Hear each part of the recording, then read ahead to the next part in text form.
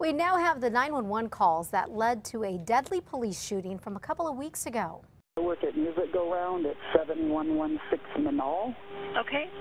And we have a lady who just walked in with some gear that was reported stolen. This lady, as soon as she walked in the door, I could tell that whatever she has is not hers.